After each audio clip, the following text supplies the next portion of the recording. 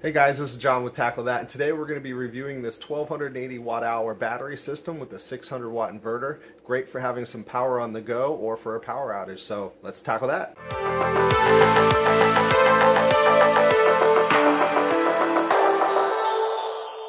Alright, let's get started. Let's take this inverter off of here and we'll convert this over to a smaller system with a 600 watt inverter.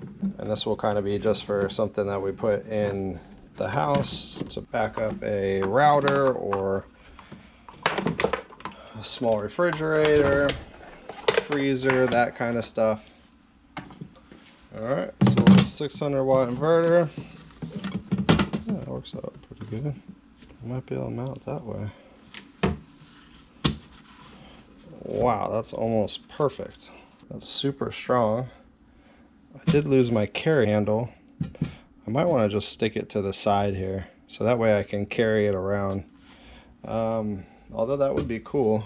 Keep it nice and compact. Block some of my terminals. So yeah, let's put it on the side. Ugh.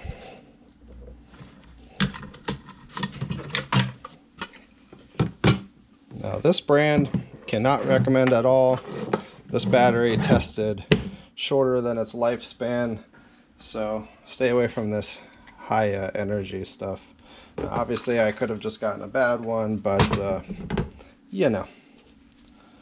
So we'll do a little of this tape. This really doesn't stick very well, so we're definitely going to have to put some Velcro around it.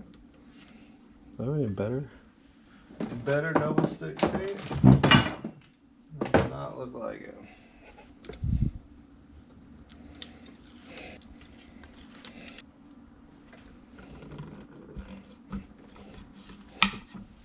Velcro is always awesome for stuff like this. You know, you can remove it later if you want to. None of this stuff's permanent.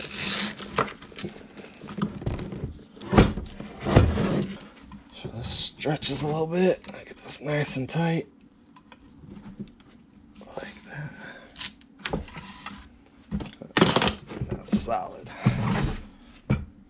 Very good. Alright.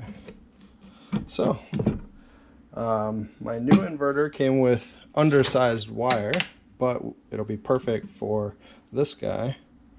So let's go ahead and get those connected up. We're also going to put an SAE connection on there so we can either hook a solar adapter or my regular charger on there to charge her up when she's depleted.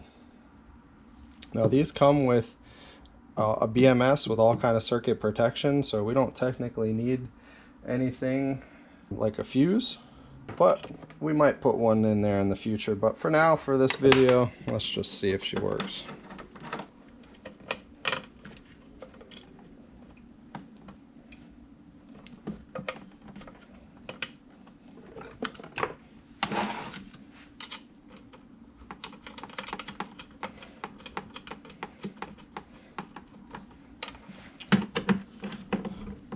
Always make sure your connections are tight. That way you don't lose any power or create any heat in your circuitry. So that looks pretty good. I don't really like this too much, but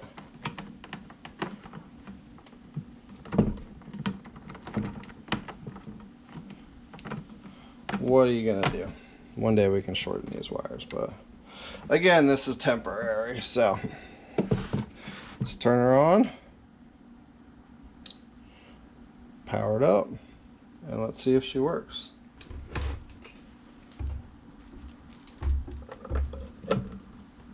Alright, I got a couple lights down here. Woo, they're bright. So it's powered up, it's working.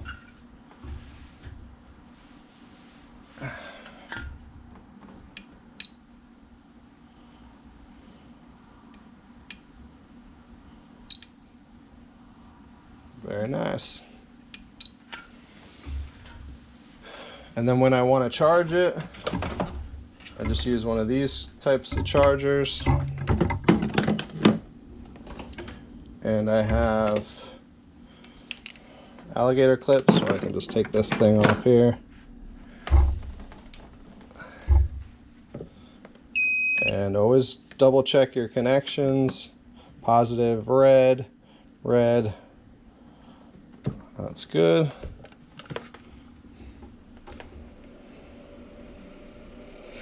And we're charging. Alright, as always, thanks for tuning in.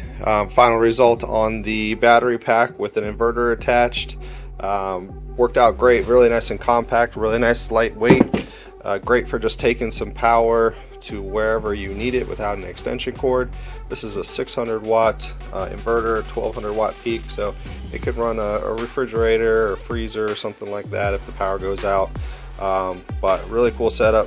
Got a little LED light here in case I need light anywhere, and then a shunt to tell me exactly what kind of power I am pulling. And then over here I can plug in either an AC charger or a solar charger and charge her up. Alright, as always, subscribe for more. We're just getting started. Next thing will be to build this big boy here with a bunch of different types of batteries, and we'll see how that works. Thanks again.